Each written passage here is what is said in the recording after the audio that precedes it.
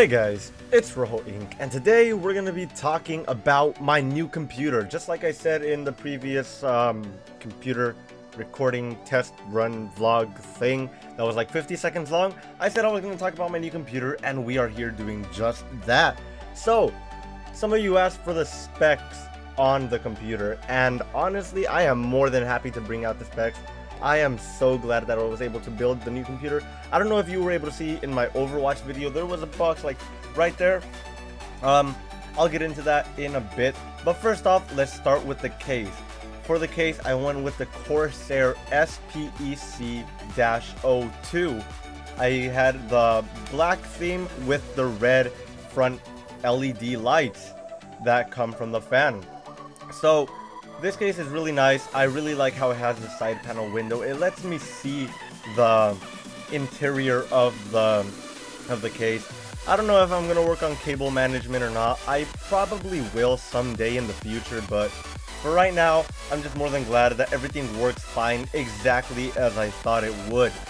So, moving on, after the case, I went with, I got two storage devices. One being a 2 terabyte WD Blue hard drive. Now this one is where I'm gonna install all of my games and where I'm gonna save all of my recordings and such things that are not too CPU and graphics card dependent. Now the other storage device is an SSD. I went with a Kingston 240GB SSD, and that's just where I installed Windows 10, where I installed most of the programs, like my editing software, music like Spotify, I don't know, pretty much like all the important programs went on the SSD. Now let's get into more of the cool stuff, quote unquote. For the power supply, I went with the Corsair 750 watt CX750M. This is a 80 plus bronze, so bronze means that it's certified in a way to work well. There's bronze, silver, gold, and platinum. I don't know if there is silver, but I know there's gold and platinum. Bronze being the lowest tier. Even though it's bronze, it works really fine. It's able to power the entire rig, so I'm really happy with it. Now, for the motherboard. Oh, my dad called. For the motherboard, I went with the... You gotta like hear a lot of stuff because I just put a whole bunch of stuff in here.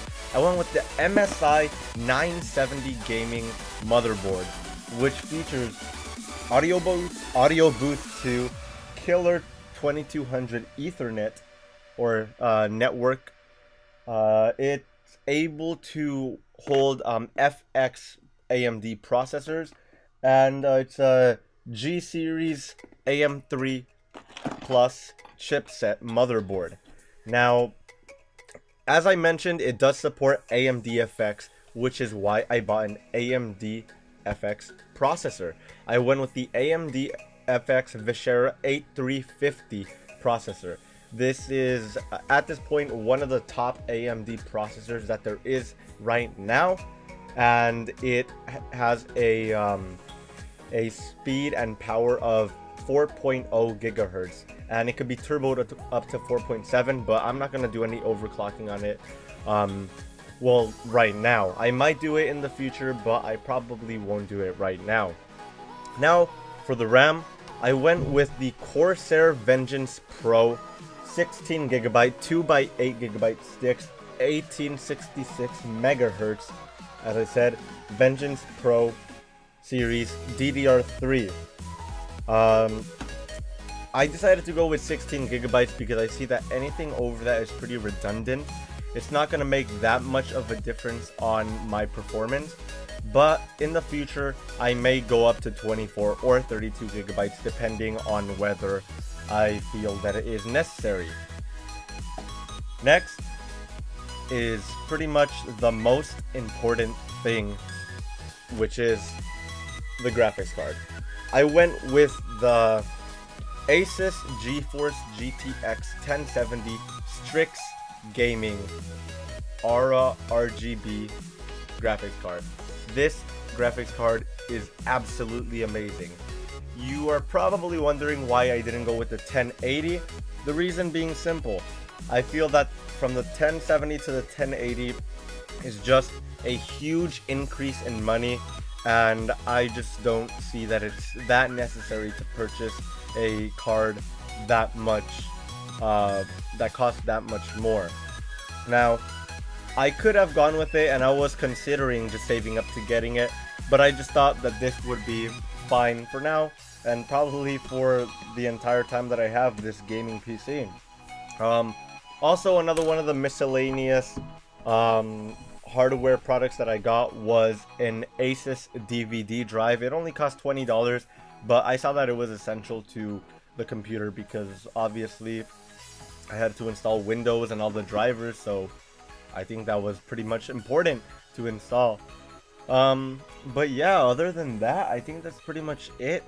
I can't quite remember off the top of my head if I was missing anything. Oh, the cooler. The cooler is just the stock cooler that came with the processor. I did purchase a Cooler Master.